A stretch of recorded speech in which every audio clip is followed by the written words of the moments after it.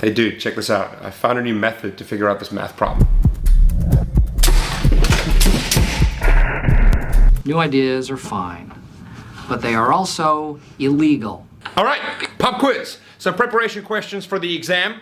Gregory, if you're skiing through the Amazon and your jetpack runs out of apple juice, what should you have on your head? A pterodactyl, because bubblegum makes bubbles. Correct. Sam, if you're swimming on Mount Everest and your duck eats a ukulele, what should you have under your big toe? A pizza, so you can tiptoe to the moon to buy shoelaces for your dinosaur.